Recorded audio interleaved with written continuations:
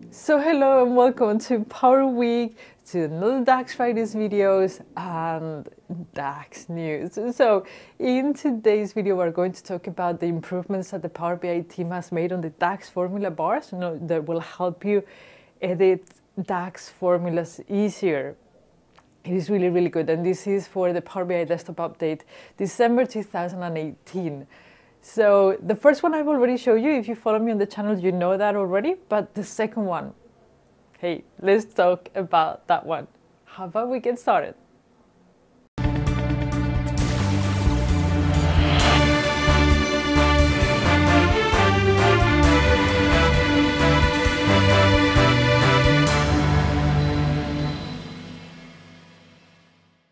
So the DAX editor keeps getting better and better and better for each release. This time it is actually 2 new functions. I have shown you already one of them. Let's go through that first. So the first one is the ability to zoom in and zoom out. So this is the month to year calculation. It has a lot of, stuff in it. It's big. But if you click on that and then you control and then click on your mouse, on the wheel on your mouse, and you go up and down. Don't forget control. So then you can do this smaller or bigger. And this is good, when editing videos, I do the zooming afterwards. But if you're doing a conference or you're speaking somewhere, you don't have that possibility and you just want to, zoom in so people can actually see what you're writing. This is a wonderful way to do it without using any Zoom program. So thumbs up, I've already shown you that. Now, let's back this out. One of the addition, the big addition for me this month, it is the fact that, up until now you had 11 lines that were visible, and after that you had to scroll, which it was not optimal, okay? And that was one of the reasons why, when I wrote before DAX measures, I've written them in lines, and you've been telling me like, Ruth, you use DAX formatter, so you can format everything. And there are 2 reasons why I haven't done it. Number one is that if the measure is long, and because we only had 11 rows, it just, when you actually want to check if your travel sheet in your measure is scrolling up and down, I don't see anything. I'm a very visual person. I need to see things. So this works better for me, because I could see everything. Now you can actually see the entire measure. If we go to here, I formatted it the way I like it. And as you can see, it's 13. You can continue and I can see everything. And with this, together with all the shortcuts that I've shown you, I've made 2 videos on that.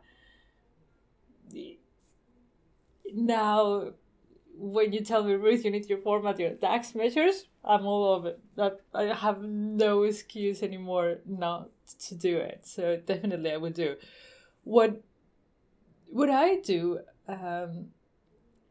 is I like to format my DAX measures my way. Then the reason why it's my way is because it's the way I see DAX. When I work with DAX, I see I need to filter this table. I need to create this table. And I create it in my mind. And I have this table. And then I'm going to filter from that table that. And then calculate is going to get that. And it's going to do a sum or average or whatever it is. So I see the steps in my head. And those steps are represented in how I format DAX. So the blocks that I see, or the steps that I need to take to create my DAX measure, that's how I will format it. And that works very well for me. And, sometimes using DAX formatter, they just do it the correct way. So you just, everything is like expanded. And I don't naturally or necessarily want to do that all the time. So that's why now with the shortcuts, I do it manually. And then I say, okay, this is the table that it gets created. And then I filter that. And then comes calculate, and that's that. So for example, here you have you have, I need one date, then I need another date, and that is for the dates between. And then you have calculate that goes in, and that's everything. Here for the if condition, I like to have, this is the condition and this is yes and no. For me, there is absolutely no gain in doing this. Okay, so but here's the thing. When you are learning DAX, you are going to watch and listen and read a lot of people that are going to give you all kinds of tips. And those are tips that works for them. And you might say, okay, those are tips that most people recognize are the ones.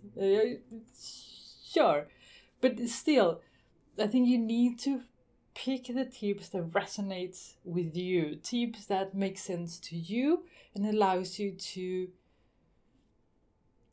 create DAX easily. So if you are doing something that neither I or anybody else is doing, but it works for you, do it. Do it. Forget about what everybody is saying. Just find what works for you, stick to that. If it gives you trouble, you need to reconsider. But if it works, who cares? Just do it, okay? So that is my best tip I can do.